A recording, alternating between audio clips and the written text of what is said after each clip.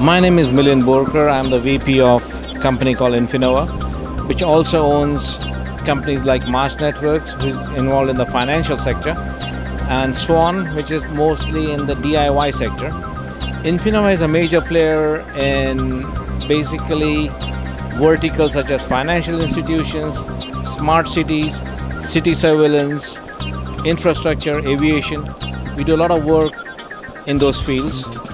But one of the most interesting things which has happened to us is in the last 2 years, we have won several large city surveillance projects in India.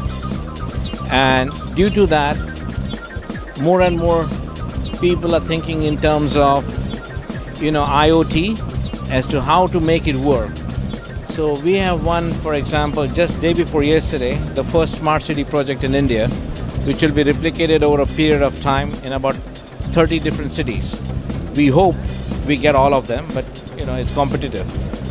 Now in this industry, there are other players also coming in, mostly software companies with data management, data centers, and also storage, network plays a major role in IoT of things, because basically what security today is transmission of data, either visual or whatever.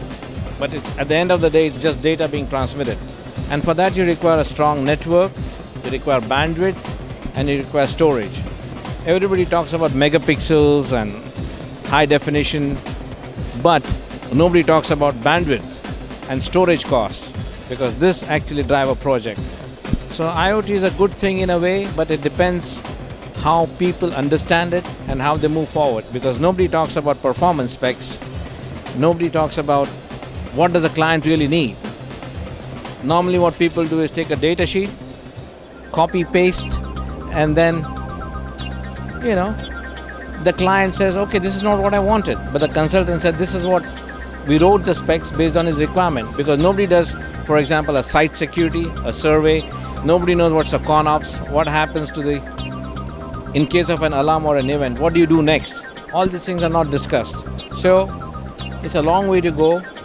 But I feel that as people understand IoT more and more, it will grow up.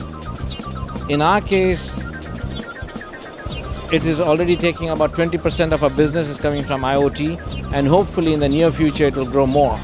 Thank you.